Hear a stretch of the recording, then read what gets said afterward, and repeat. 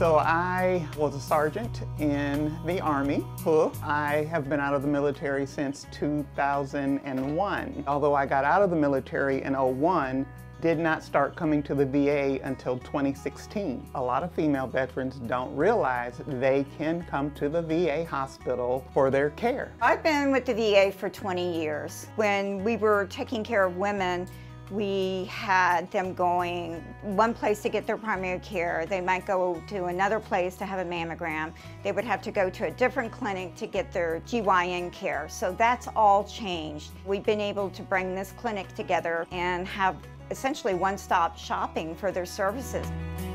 Women sometimes feel forgotten as veterans, and we have to go above and beyond to help them not feel forgotten. So if they want to come here and not only see a designated women's health provider, but also see a designated women's health provider who's female, they have that option. You walk in and it feels womanly. It feels, like it's for a lady. You have female providers that understand you. You can talk to. I can have all of my things done in this one spot. We're very aware of what may have taken place during their training. When we train our women's health providers, we make that a big important part of the training that they go through. This is the gear that they wear. This is why they come in here with all the musculoskeletal complaints that they have.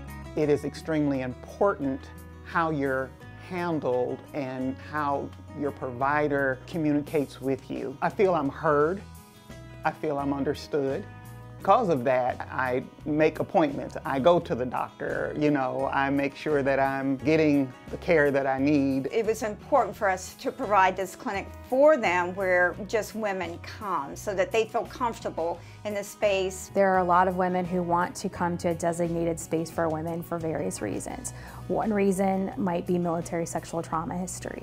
And we need to make sure that women feel like they can come to a place where they're not going to get harassed in the same way. It matters how we're greeted. It matters if there's eye contact. It matters that the person that is about to touch us or listen to our chest or touch our breast during an exam is handling us in a professional, delicate way. Most of them come away saying, this is not the VA that I knew years ago. This has really changed and the care is really a lot better. As women age, it's very important that they get in for their preventative health care. And if they are wondering if they're eligible for those things or if it's time for them to get them, the best thing for them to do is talk to their primary care provider. The VA now is not what it used to be. There are providers that care about us and care about what women go through and what our needs are. What you want is a women's facility like this everywhere.